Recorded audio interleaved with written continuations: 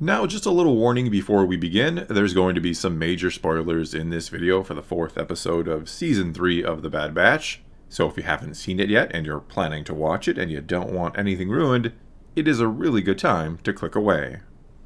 Okay, so after a very strong 3-episode premiere last week, we got I guess a pretty decent follow-up episode this week.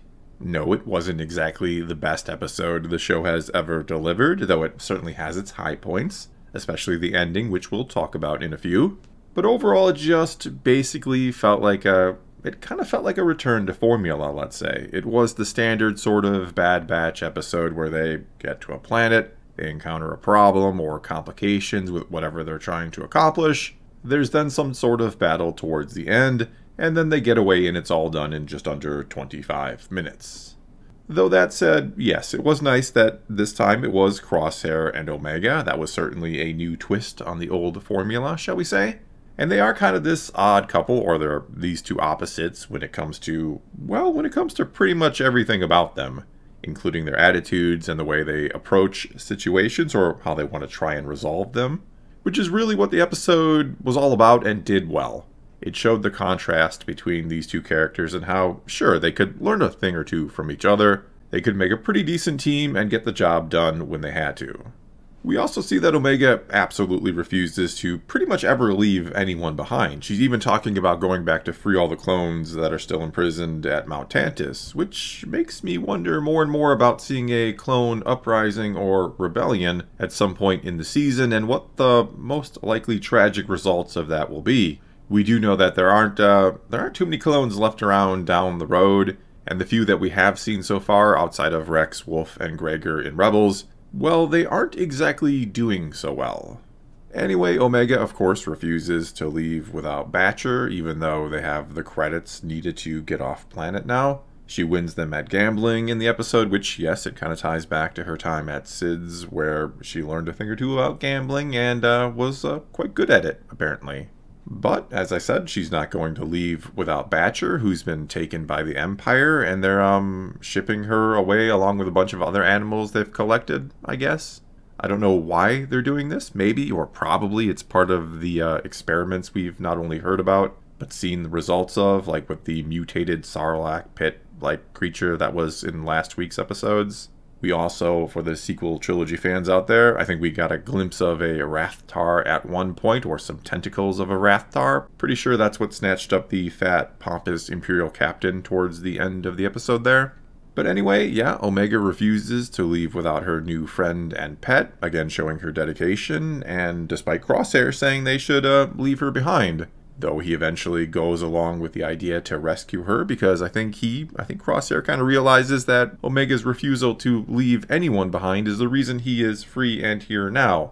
If not for her dedication to others, he'd still be rotting away in Tantus.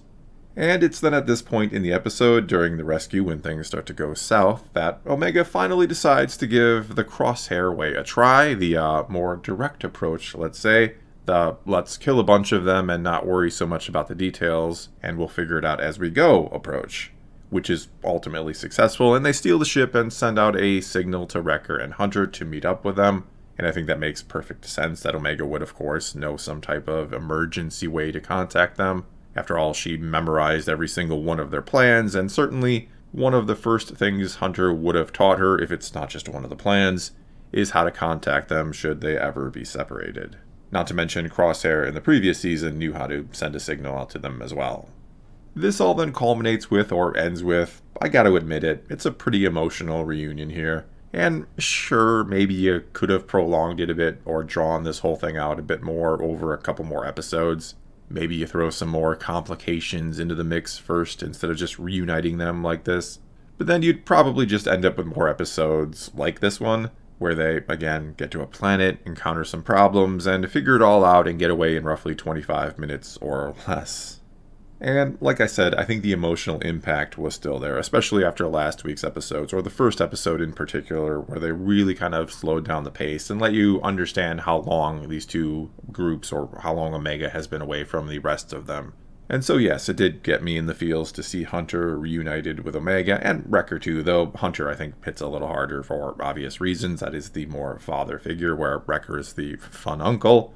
And somehow I just knew they would save the Crosshair part of the reunion for next week. I knew they'd leave it off there and make us wonder for a week how this was going to play out. Will Crosshair's brothers forgive him just like that? Or will it, and I think this is more likely the case, will it take some time before they can trust him again or fully trust him again? And certainly there are going to be some bumps in the road when it comes to repairing this relationship. Beyond that, though, honestly, there's really not a whole lot to say about the rest of the episode. We got a little bit on Tantus with Nala Se and Dr. Hemlock, where we didn't exactly learn anything new about, well, pretty much anything, or what's the deal with Omega. We have it reiterated that yes, her blood, for some reason, it accepted the M-count transfusion, and that Nala Se's been hiding that all along. But we don't know if that's just somehow dumb luck that Omega's blood is special, or if it has something to do with the reason why she was created in the first place, assuming there is a reason why she was created beyond just, wanting a female Jango Fett clone or two. And yes, I am guessing or assuming there is absolutely a reason she was, as well as Emery, were created, and we will learn that by season's end. And that, for better or worse, it'll obviously or most likely have something to do or some part to play in Palpatine somehow returning one day. Now, how directly of a role will this all play is a very good question. We do have a book, Shadow of the Sith, that begins to touch on some of this, some of the details of his return. It even tells us exactly who Rey's parents were, for example, with Rey's father, Dathan, actually being a clone of Palpatine.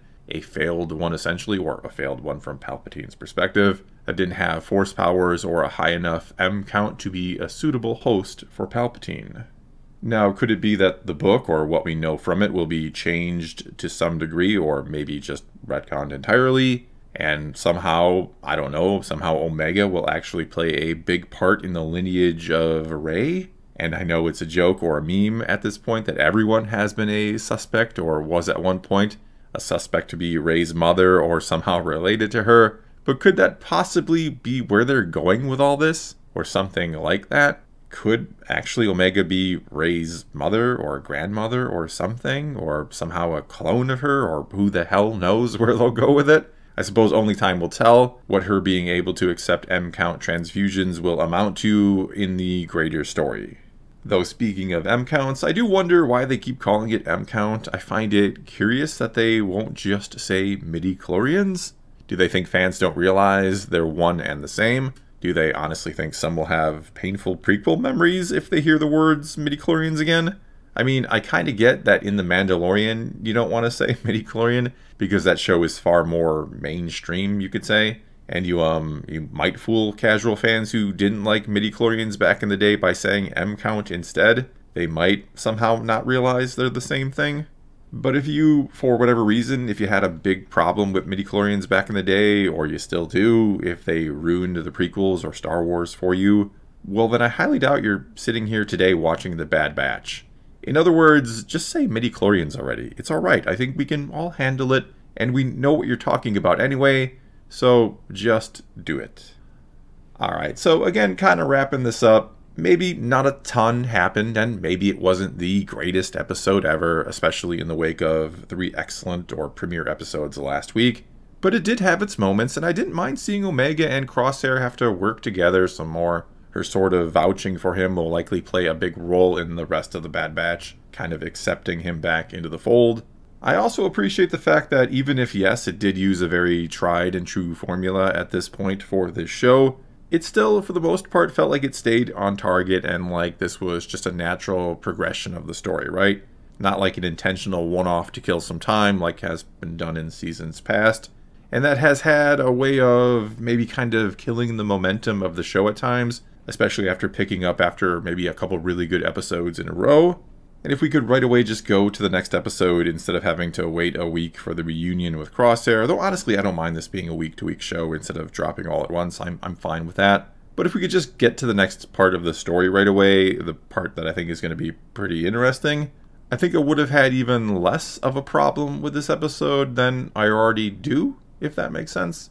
So again, a solid episode that plays its part in the overall story, but certainly not the best episode we've ever got from this series. Well, that's all I got for you this time. Now it is your turn to take to the comments below and tell me what you thought of this latest episode of The Bad Batch. Did you love it? Did you hate it? Did you fall somewhere in between? And why? And so whatever you think, leave those comments below and let's talk some Star Wars. And until next time, thanks for watching.